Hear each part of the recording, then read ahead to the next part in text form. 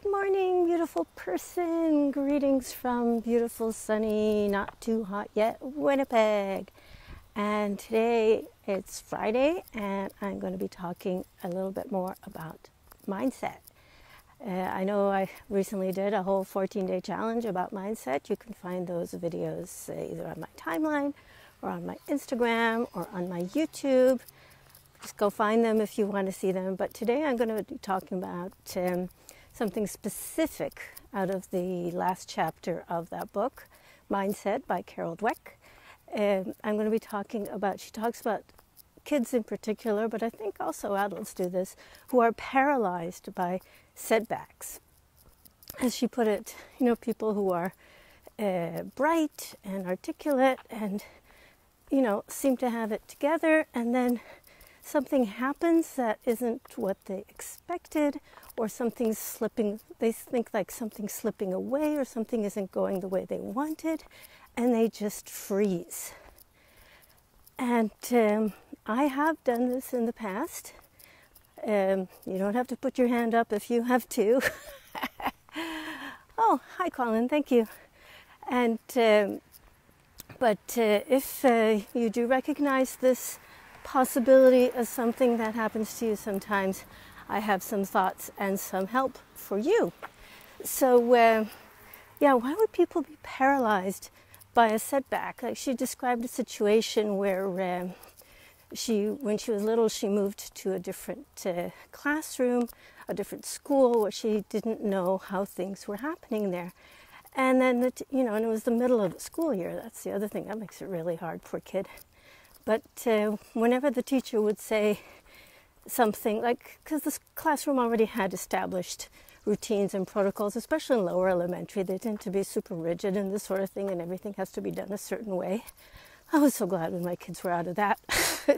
But anyway, like the teacher would say, remember children, put your name on your paper in the right place, because that's so important, but never mind.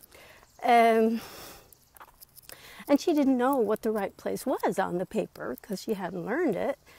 And she says she just cried instead of putting up her hand and say, Mrs. Can, excuse me, I haven't learned that. Could you please help me? She never did that. And then she tells another anecdote of, again, she could have taken some simple action to solve a problem, and she was just paralyzed and didn't. And the word that she uses in describing this kind of situation is helpless. Some people call this learned helplessness. That is another thing. People who feel that they have no control over a situation and they feel helpless. And then when something goes wrong, they don't try and fix it. They're not solution-oriented. They just freeze. And very often they will go into a victim mentality. This is not from the mindset book. This is just me riffing on it. People will go into a victim mentality and just blame, look for something outside themselves that they can blame. They give all of their power away. And, very often circumstances are shitty. I mean, people do experience things that they don't deserve and that are just not right, and so on. But the next question is, what are you going to do about it? So if you are someone who is paralyzed by setbacks, by bad things happening, and just especially the way the situation is now in some parts of the world, I am so grateful. Here in Manitoba, we have had a streak of 9 days now with no new cases of COVID-19. Extremely grateful. I'm going to be able to have my daughter's high school convocation on Sunday outside and socially distanced and all the rest of it. It's not what it should have been, but the kids will walk in their gowns and get their moment in the sun. So I'm really grateful for that. But that was just an aside. But the point is that if you are feeling paralyzed and helpless, and that the world is out of your control, and that there's nothing you can do, then I want you to just stop and take a deep breath. Let's start with that. There is always something you can do. I know it seems huge and overwhelming. There's always something that you can do to make yourself feel better. Okay, I'm not talking about saving the world. I'm not talking about making this plague disappear. Sorry about the sun making it kind of hard to see me, but if you can hear me, that's good. I want you to explore your thoughts. I want you to recognize what story it is that you're telling yourself here that's making you feel so helpless and small and a victim of circumstance and totally without power. And see if you can feel a little better. Reach for a better feeling thought, as Gabby Bernstein puts it. That's another author I've really been diving into recently. Maybe I'll do a series on her. We'll see. But try and reach for a better feeling thought. Don't reach for the moon.